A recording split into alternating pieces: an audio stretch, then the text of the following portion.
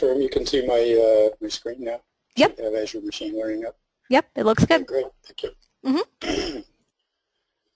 All right, good morning to everyone. My name is Mike Reed. I'm a BI consultant with Pragmatic Works. Been there a year and a half. Spent a couple of years here in Jacksonville, Florida, working for a healthcare payment processor. Spent 6 years at Microsoft in the online services behavioral targeting group prior to that, and the rest of it probably doesn't matter outside of the fact I have a whole lot of years as a partner in a business, which is where my interest in big data and really the use of big data comes from. Excuse me, getting over a little bit of a cold. So I expect you'll be thrilled to know I have a total of 2 slides today, one you're looking at and one at the very end. So we're going to talk about Azure Machine Learning, the whole the analytics platform, data mining component of the Azure ecosystem. Let me kill this PowerPoint real quick. And we will come back to this later. So let me show you quick images here. So off in the middle of this new Azure module is our machine learning environment. So you should understand that this is about 3/4 of the way through the whole data science methodology, and this is very definitely data science. This is something, if you're going to spend much time with this, you're going to have to learn about data science and the process behind it and how it works. And excuse me. It's going to be important to know that, to understand what these what all these models are and what all these things do and how this whole process works, which is what I'm going to talk through today. I'm not going to do it. I'll do it with this particular example in some detail. It'll give you a pretty good place to start from. So in that this is 3/4 of the way through, let's talk about the dependencies here. So every experiment needs data. So where does that come from? You can, in this environment, you can pull it in directly by using data readers. You can pull it in, which you can pull in from websites. You can use saved data sets. You can pull data sets in and save them to your own library. You can use the Microsoft experiment library, all their lab libraries. Or you can process this data somewhere else. You can certainly use HD Insight, use HivePig, everything else over on the HD Insight side, understanding that you'll be reading in from a file and writing out to a file, and you'll be putting that file somewhere, probably on Azure Storage as a blob. So let me go back here real quick. So the machine learning readers can reach out to any storage that you have set up in Azure. So let's talk a little bit about this whole Azure platform. For anybody that doesn't understand what it is, it's a giant ecosystem of it's a platform for creating, managing machines, networking, etc. There are a couple of images here for you. So as a service, so there's platform as infrastructure, platform as service.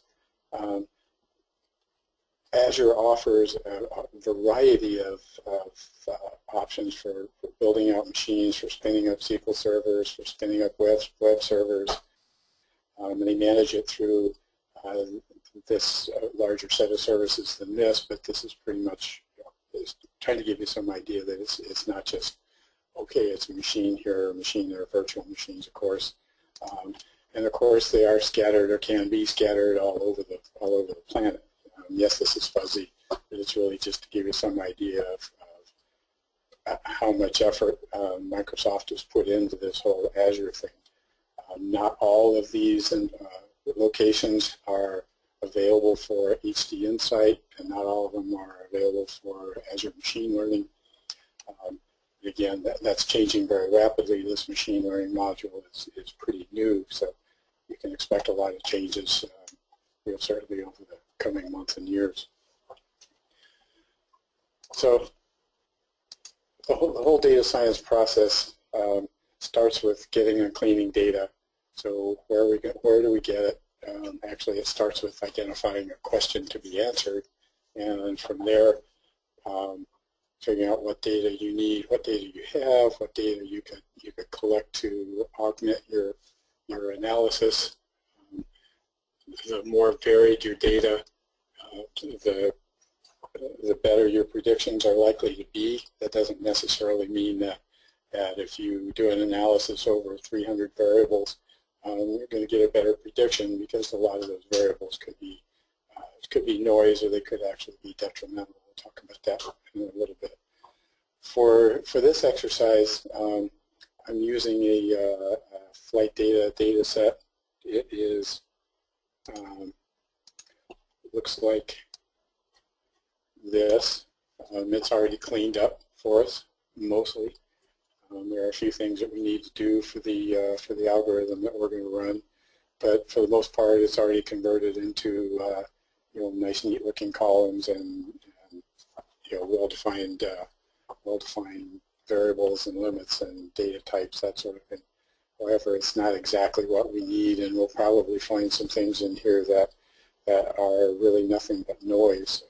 The idea with the noise is that any variable in here that, if it's not what we'll call categorical, if it has low granularity, if there's two values in here across say 100,000 rows, and it's not a Boolean, then that column is probably just going to distract the algorithm. It's probably just going to be noise.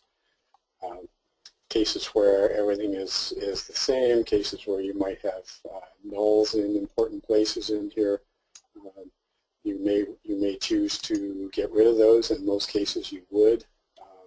If you have nulls in particular columns or particular variables in the data science world, you would need to decide what to do with those, whether you leave them at 0. In many cases, you'll see a practice of adding 1 to everything, such that you move all the zeros away from 0, and that leaves empties as empties, and you can then distinguish between them. You convert your empties to zeros at that point. You may choose to pick on, put something else in here. In this case, a delay, you might choose nearest neighbors. So you select some, 10 nearest neighbors, the average or the median of, or mean of the neighbors around it. A lot of this, again, if you're going to do this, a lot of this is truly based on data science, and I should probably throw a short disclaimer out here. So I've been enrolled in a Coursera program, data science specialization through Johns Hopkins for the last 9 months. We're just starting our capstone project. It's another 2, so it'll be almost a year. Prior to that, I had little experience with data science in general. Some with statistics and analytics a little bit, but not a whole lot. So what I'm repeating here today is a lot of what I've learned over those months, and quite frankly, if you're going to be involved in this area, you're going to have to spend a little time in here learning something about data science and understanding the whole process. In that a lot of these decisions, well, if I change, if I use change a 0 or null to an average, how does that impact my data? As a matter of course, that's something that you would test during the execution. And these things are called experiments for a reason, because they are, nothing in here is totally concrete. It's all about probabilities, and it's all about what you do to your data and how reliable that data is and the impact of what you did to that data to get it to the point that you can actually run an algorithm against it. And you may need to run many iterations to figure out that you've got, whether you've got really a good model or not. So flight delay data looks like this. We're also using a weather data. Combining the two in here, so we have something about for the particular locales, we have hourly weather observations. So we'll be looking at both of those in this model. So let's just dive into it. So what we're trying to do here is we're trying to build a model that says, okay, I can feed this model. Once this model is published, I can give it a set of data, a set of variables that would be location, weather, etc., and it will come back and predict whether whether that flight's likely to be delayed or not, what the probability of it being delayed is. So we're using a data set that's already cleaned up for us. It's a whole nother, I can't do it in an hour. I can't go through the whole pulling the data in and cleaning it all up. There is some manipulation in here that we'll do, but it's if I were to start from, say, a raw Twitter feed data, we could not cover that in an hour. And if anybody's interested, please throw a comment in your responses at the end of this webinar, and I'll look at actually doing an hour on getting and cleaning data, and we'll use HiveBig, HD Insight, the whole 9 yards to actually prep this data and push it into storage, and then we could go ahead and build a model on it. So for now, we're going to use this flight data. It is in here as a saved data set. So we have our flight data and our weather data. So these are both CSV files. The way this environment works, it's a drag and drop. So I can pull anything I want in here, and I can immediately look at it. You can right-click, hit the visualization, and it gives you, it'll show you what everything, what the data set itself looks like.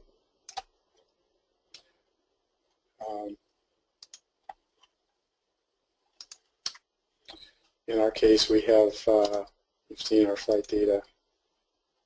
So here's what it looks like here. I won't show them to you again. So, but these are both CSV files, so we need to convert those to a data set, which is the format that Azure Machine Learning uses internally. I presume that would be the equivalent in R, the language for that large percentage of data scientists use a data frame.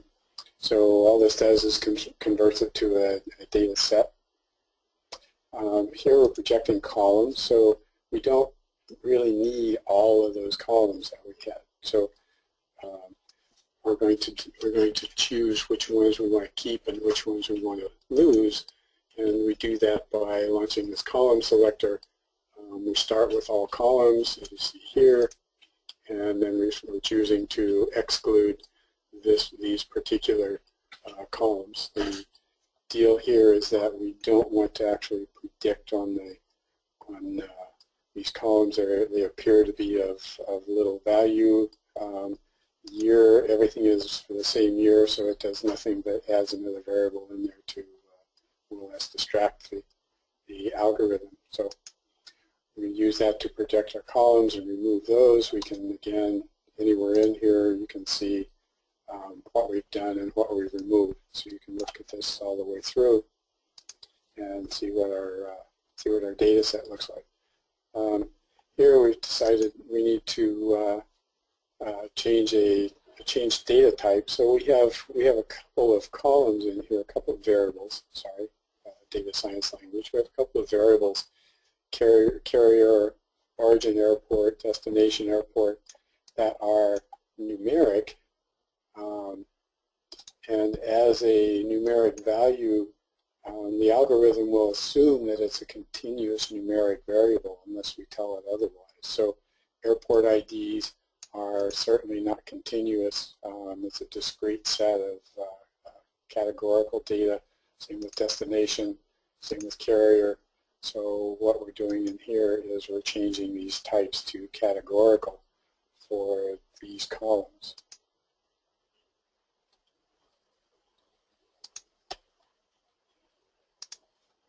In our math operation, we are, oops, sorry about that, screw that up. So we're interested, a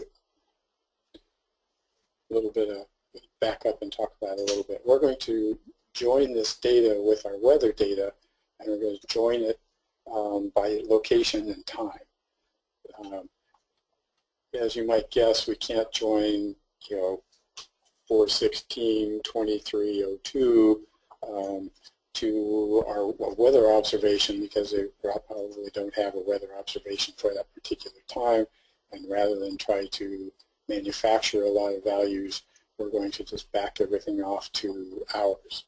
So here we're multiplying by 100, sorry, we're dividing by 100, which reduces our hours, turns it to a decimal with the hour as the whole number. Come on, you can do it. Yeah, maybe not. I'm not going to wait. All right, maybe I'm going to wait. We seem to be stuck here for a moment. Oh, that's not good. All righty. And here we are, sorry, here we're actually doing our join. So let's back up here to our weather data set real quick. So we've divided by an hour here.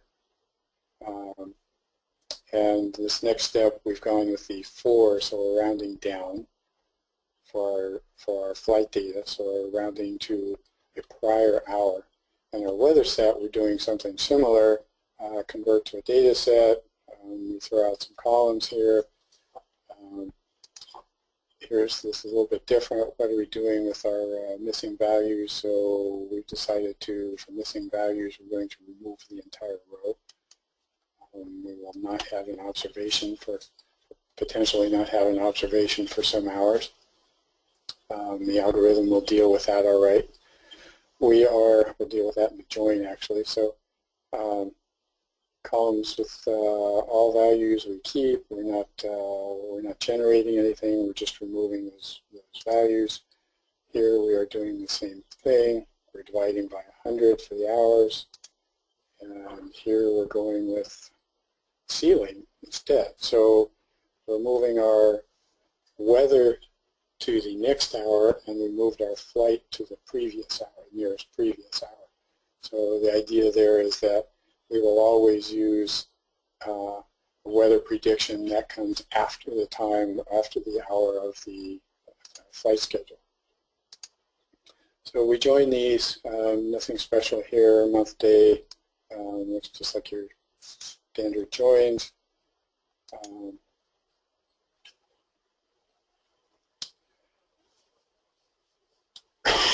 Excuse me. I wish I could get rid of this thing. It's kind of obnoxious. I don't know what's going to happen if I refresh my screen.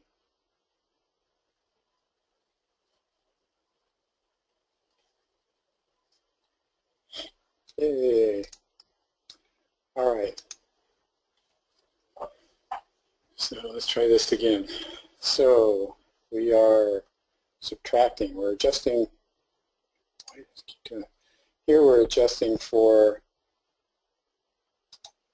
let's show you this real quick.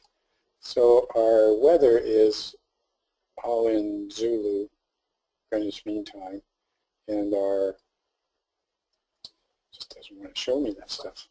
Our flight data is in local time. So what this is doing, and it's not going to show it to me, is we're just subtracting the time zone offset from our hours to put the hours, give us a common time zone, which is, again, Zulu, Central Greenwich Mean Time, whatever you want to call it. And then we are joining our sets back together again. So we have our departure times and our arrival times, both in our data set now. And the first piece of the real data science is we have to split our data. So we take our entire data set and we divide it up into pieces. We will use a piece as a training data set, and that's what we use to train our model on. We'll take another piece of it and we'll use it to validate our data, and we'll use another piece to, actually I think we're using two here. So we're using a training and test data set. So we're splitting it in two pieces. In this case, I believe it's a 25% split, splitting on months. So we're using all of the months prior to October as our training data. So we'll use that to actually run our model against and figure out what values to use in the model. And we'll use our current data, which should be October, our last month of this data set, as our test data set. What we do in this process is we do all of our training on this it's prior to October set, and we train this model until we get the best results we possibly can, and then we come back and we run our test set against that model to see how it actually lines up. So during this whole process, we actually have our outcomes. We know whether the flights were delayed or not. There's no guesswork here from that standpoint, but that does give us the ability to say, okay, in our training set, we will use this combination of weather patterns and carriers and locations, departure destination locations, results in a probability of a delay where another set might not. And we use that then we use those known outcomes to actually train this model. So we then take our test data and we ignore those known outcomes when we actually do the prediction using that test data, but then we compare the prediction to the known values that are in that data, and that gives us our accuracy, precision, and accuracy scores. Now, once you deploy this model and start using it elsewhere, you will obviously not have a known outcome. You'll just pass it a set of data that looks a row of data, or that looks exactly like our input flight data, and possibly our weather data if it's not current, and it will predict without having those known outputs. So we take the knowns, and this goes back to something I've mentioned in a lot of my webinars about baselining. No matter what you're doing, you need a baseline and you need to record outcomes.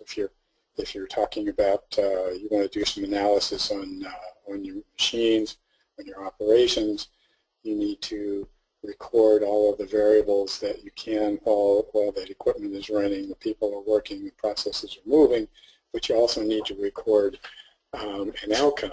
Is everything happy? Is the system healthy or not?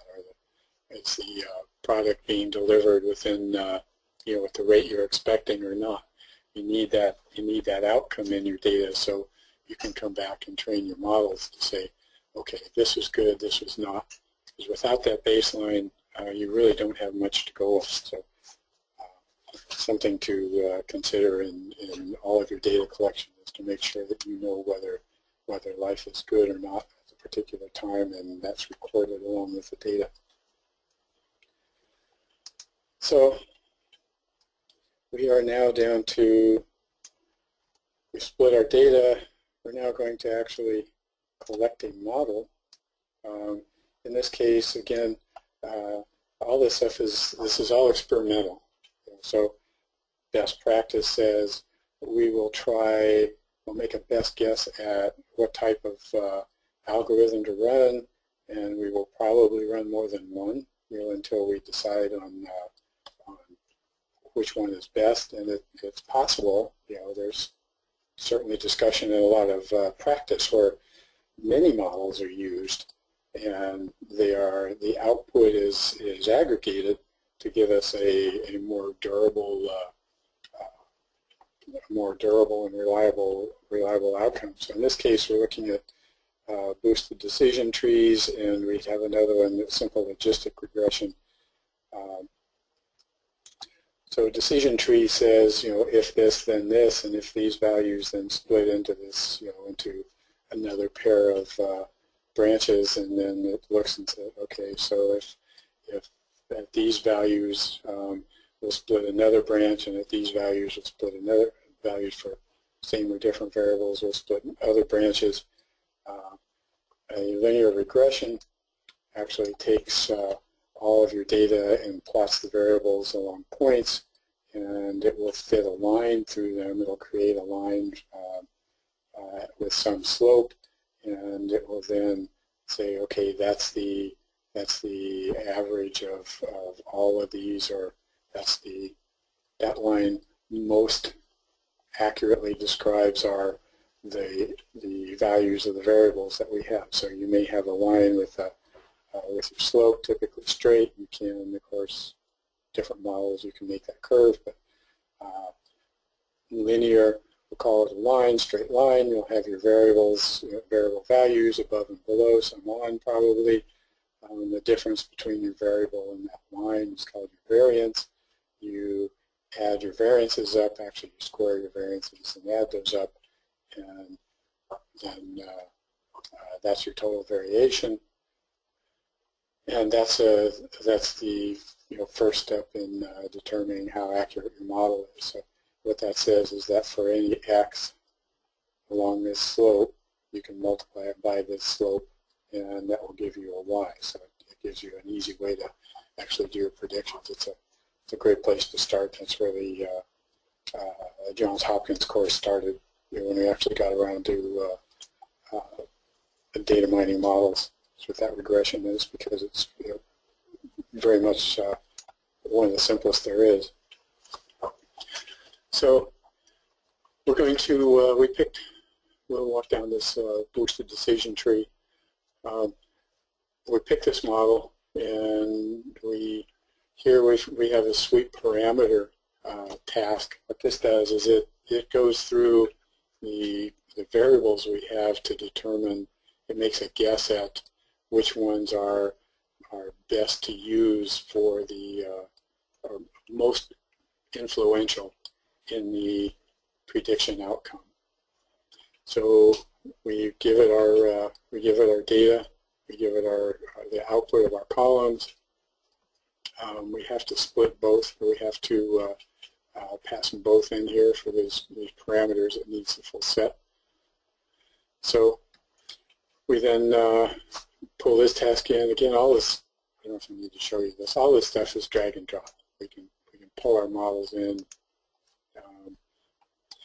and we can do our scoring. We can, literally anything in here is very much like, I think it's way more than SSIS in a lot of ways, but it's very much a drag a model in and hook things up to other things, and maybe it'll let you do it, maybe not. It's smart enough to know whether you can do this or not. Descriptive statistics will literally just tell us, mean, max, or min, max, mean, standard deviation, that sort of thing. So everything in here is drag and drop.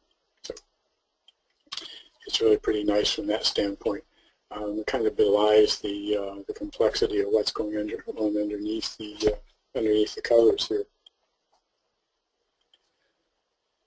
So we run the sweep parameters. It makes a determination as to which variables are most likely, most influential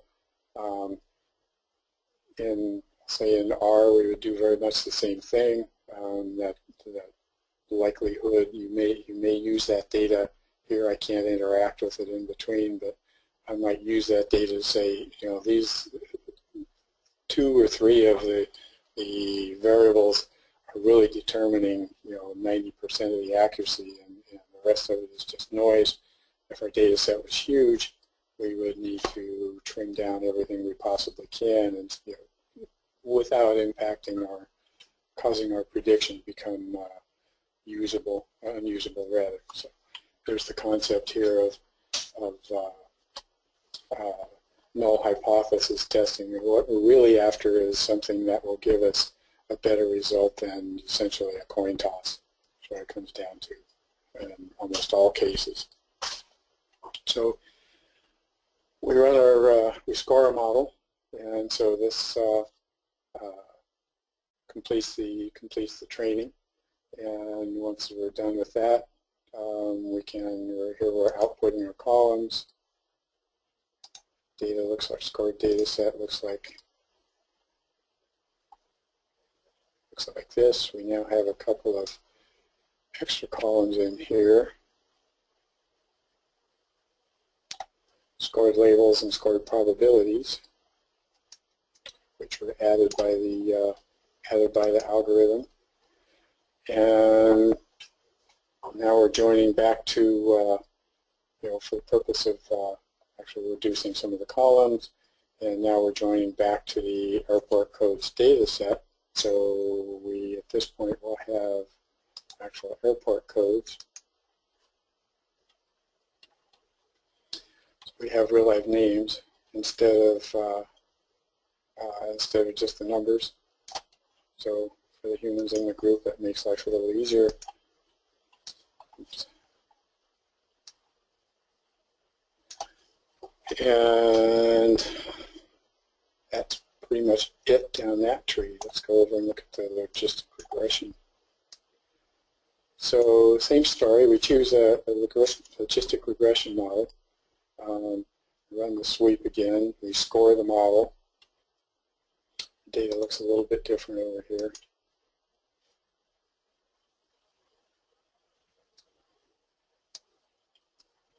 So here again we have labels and probabilities. For these particular sets of variables, these are probabilities of being late. So it looks like all of them are fairly low. Some of them are not quite so low. And again, we are filtering our columns. Same story. We're removing some of them. So we're getting rid of everything that really doesn't mean much to us, taking out all the IDs and such. And then we're joining back for the humans and making it a little easier to look at. We do here in the middle, since we've run these two models, we have the ability to do an evaluation. We're going to compare the two models. So what this says for our two rates, our two models, is that there's not a lot of difference. Both of them are, accuracy 80%, not bad. It's that's a lot of margin of error. Well, there's a 20% chance it'll be wrong. So more often than not, I guess that's.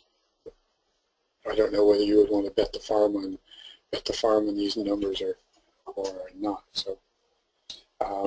So here we have a chance to look and see how the two models performed against each other, and we can then decide, which model, which of the two we would choose to use in a production environment. So from here, once you're done with the model and you're going, okay, well now I need to productionize this thing. First thing, save it. And second, we have to go back through and clean out everything. I'm not going to do this in here, but we have to go back through and clean out everything except our model, our incoming data, and any manipulation we did to it on the way in, these math operations and such. We would not be splitting our data anymore. So pretty much everything up here will be the same. We'll join, we will take this split out, and we will load this data directly into our sweep parameters, and we'll keep our score. We may, if you want, leave the project columns, but we have the ability now to set this as a published output. So the idea here is that we mark an output, and why this behavior is always different. We mark our output, we mark our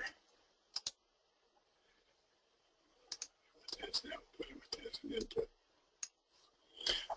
We mark our input. Have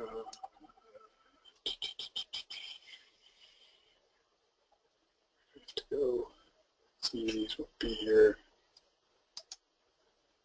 Okay, so we mark our input. Any data that comes in would be applied at this point. The reason we leave all of the other data there is to provide the metadata about what that structure should look like so the model knows what to do with it. And then we publish this whole thing, we can publish it as a web service. So if we had, back here, if I had any websites up, which I could spin up pretty quickly, again I won't do that. We can spin up a website, we can then publish that web service, and that model as a web service, then we can access that, make a call to it from any interface that has that will interact with the web service, pass a set of data in, and it will return a prediction based on the training of this model. So that's it in a high-level kind of quick run-through. Sort of covered a whole lot of things in the data science piece, in the data science methodology.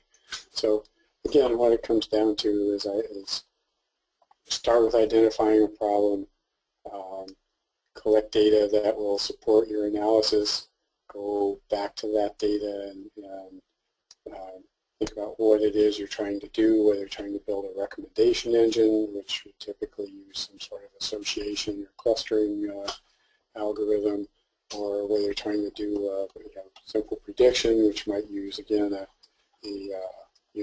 linear regression of some sort.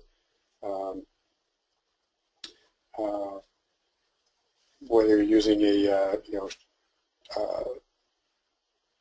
purchase prediction, fraud prediction, all of these things are, you really, this is where the education comes in. You need to understand what these algorithms do and what what the data needs to look like for that, and that's kind of explained in here. You can pull a model in and get a little bit of information about what this does, what it's expecting.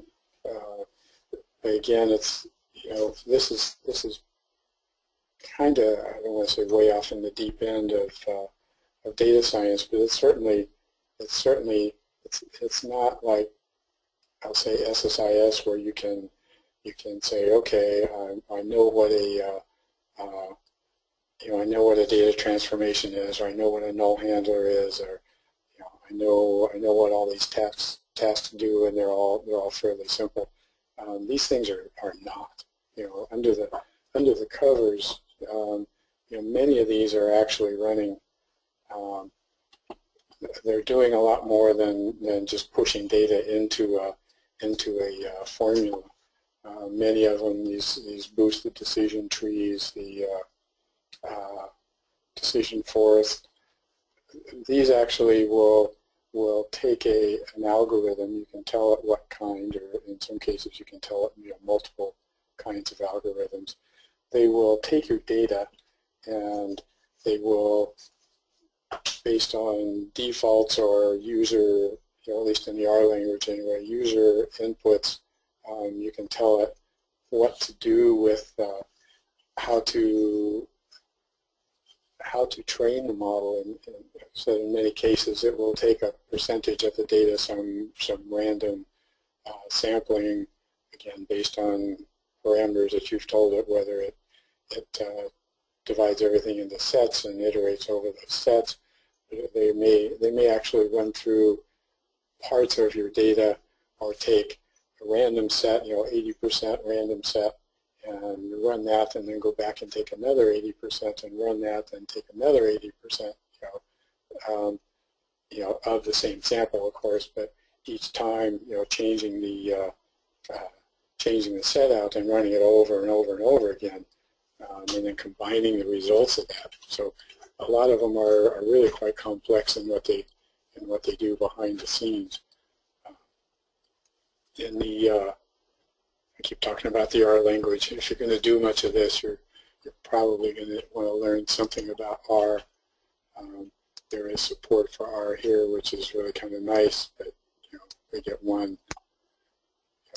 There's not much help here. But the R language is used by, I don't want to say most, I can't speak with authority on that, but it's been used for a long time for this very purpose. There are thousands of R packages that are built to clean data, to manipulate data, to different algorithms and packages that one in particular, Caret, C-A-R-E-T, that actually is one of those where I say, okay, I want to call this caret function, and I will give it a data set. I will give it a few parameters that says what kind of algorithm I want to run. I'll tell it how many iterations I want it to run over. Variety of other things I can pass into it. I can tell it to do predictions in the middle of it. I can tell it to, and it's really crazy what you can, the complexity of some of these things. But within just a few lines of code, you can tell it to do some pretty amazing things. And one of those, actually, something we don't have here, is visualization. We have our very limited, visualize here, but we don't really have a means of providing graphs and plots and whatever, which we do in R, and we can implement some of that here. I'm doing for anyone interested, I'm doing a webinar next week on Tuesday where I'll take some of this data and I'll use the Power BI tools to actually visualize some of it, so we can actually see what we're doing. In the normal course of business, if I were doing this in R, I would inspect my data, I would inspect my work all the way through. I would pull my data in, I would drop it into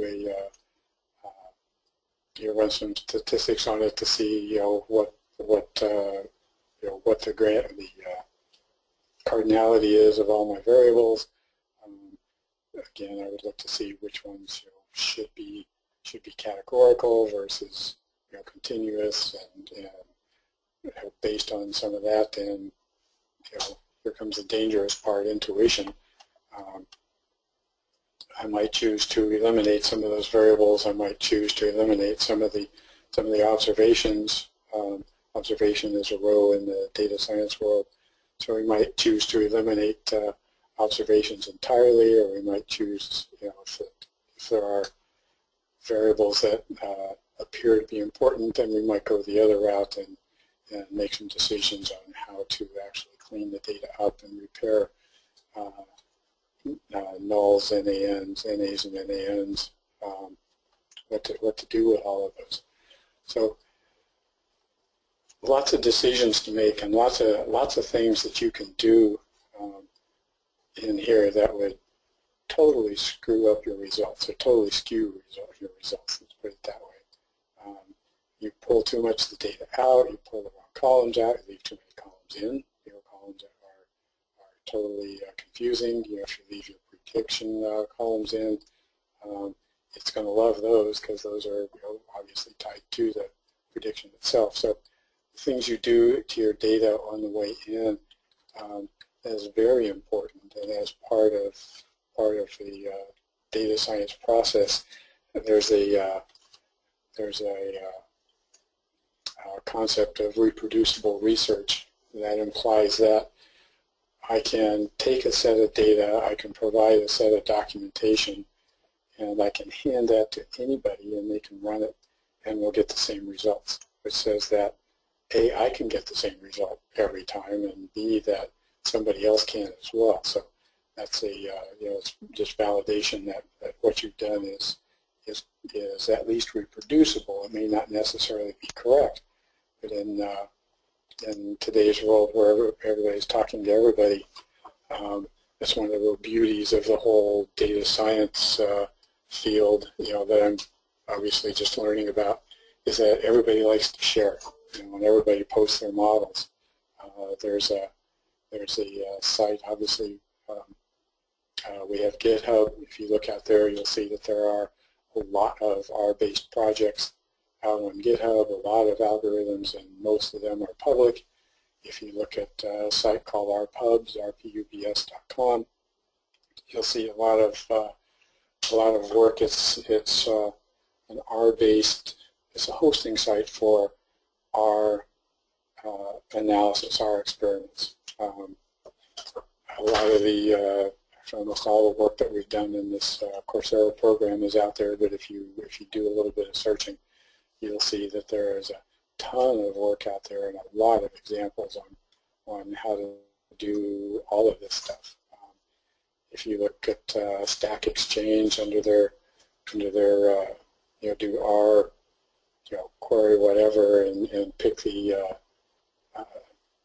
Stack Exchange results, you'll find some really good explanations of what these algorithms do and some of the problems. But I highly recommend, if you're going to do much with any of this, that you spend some time familiarizing yourself with the whole data science process. And it's probably not going to come fast unless you can go full time.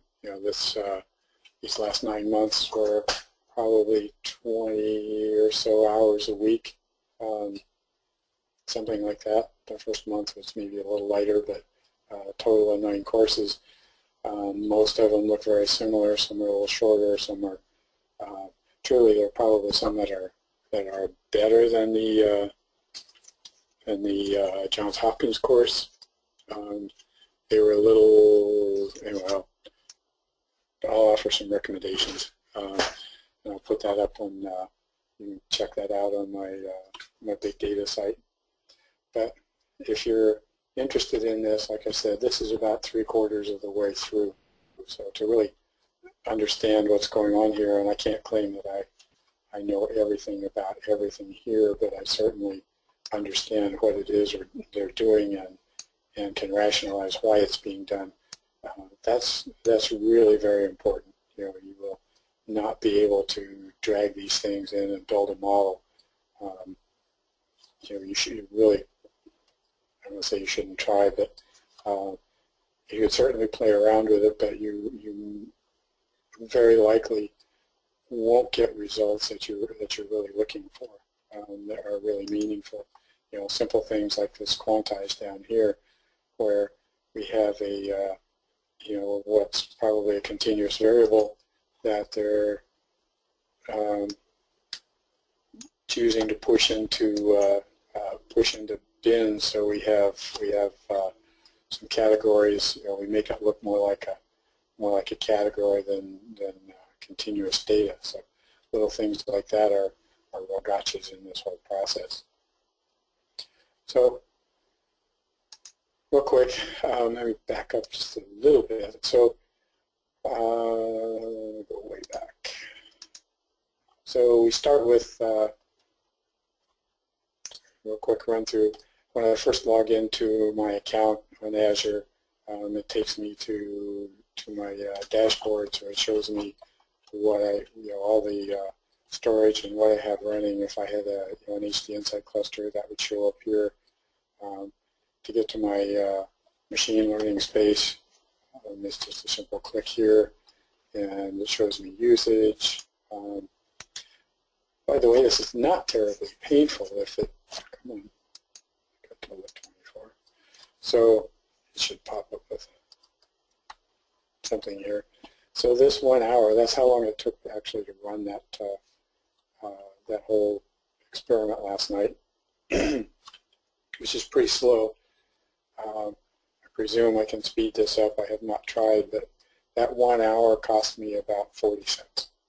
So it's really not painful at all to do this. The storage I have sitting out there is really not painful either. Get back to it.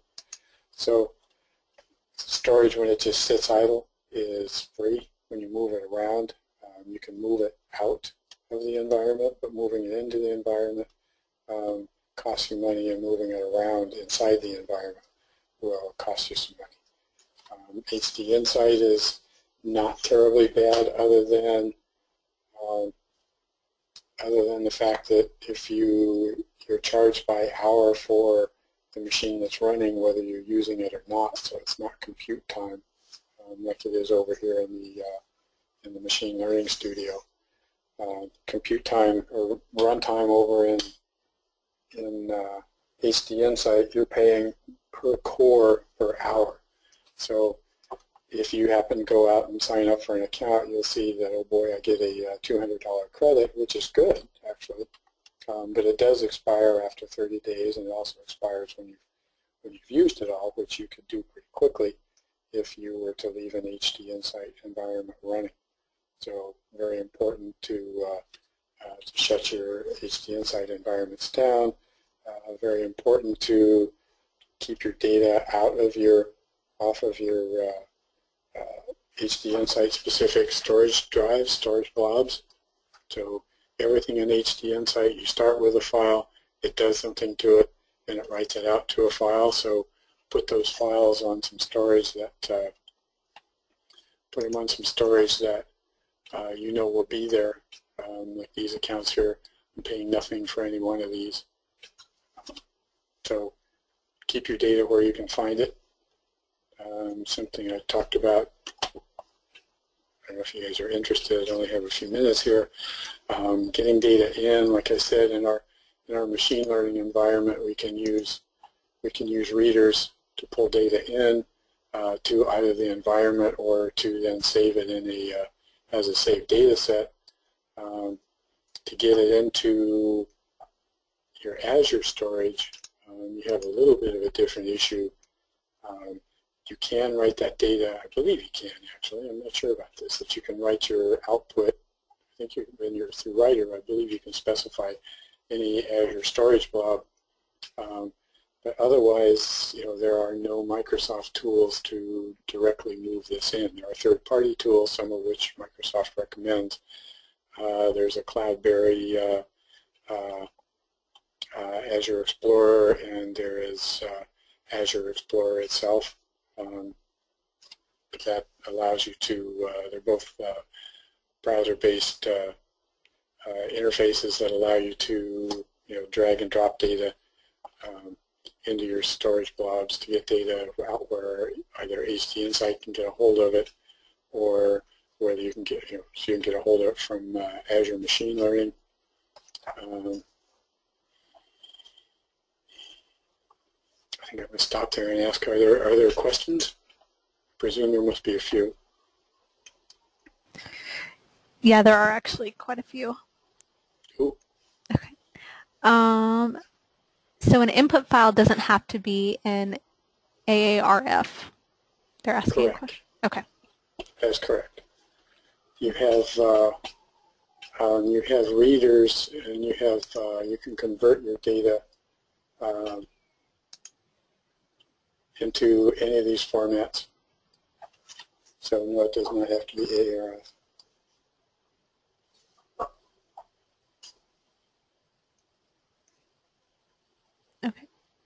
You ready for the next question? Sure. Okay.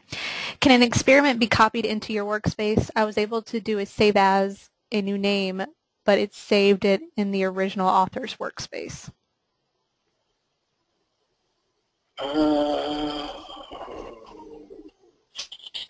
don't know. I can't answer that. I don't know for sure. I've not tried passing those back and forth. I haven't seen anything that would make me think you can.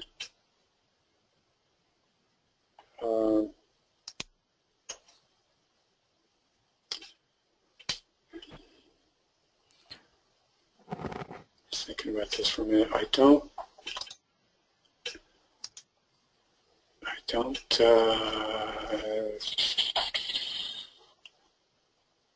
back to this guy real quick. I have not seen anything that makes me think I could save it somewhere else. It would have to be here as a path modification.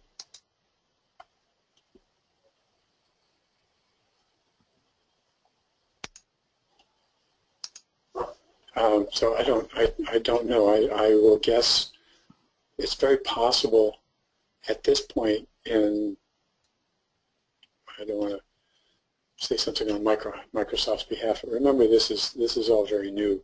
You know, by their own admission, it is nowhere near complete.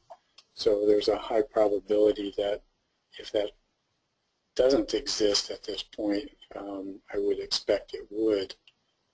I'm trying to think if there's any dependencies that would be a problem in moving these experiments around. I mean, there shouldn't be other than data, possibly versions, that sort of thing. But so I don't know. I will guess at this point not.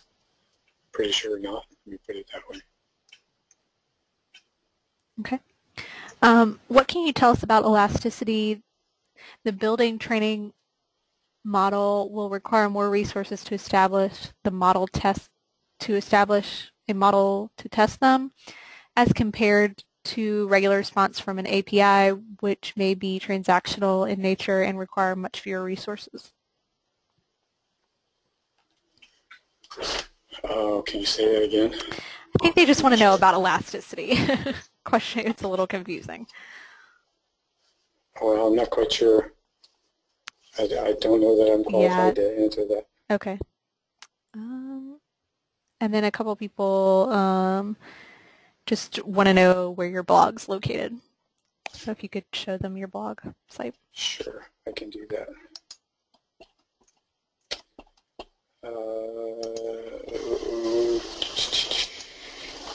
So let's go to iHeartBigData.com. That's where you can find me if you have more questions. And again, if you have anything you want, you know, I'm, as you can tell, somewhat new to this too. I've got a few months on most people, I think, but I would love to have you know, particular questions, or if there's a particular problem you think you'd like to solve. Hopefully, we can find data to do it. You know, not everything is available, and certainly a lot of it's not current. But I would be certainly entertaining, you know, working on particular experiments if somebody wants to see something in particular. I'd be happy to build that out both from my own experience and theirs as well. So, please throw anything you like in the comments as to the survey at the end of the webinar here. That would be very much appreciated. And or you can contact me at either mreed@iheartbigdata.com or admin@iheartbigdata.com. Either one. I watch them both. Okay, great. Thanks, everyone. All right, thank you.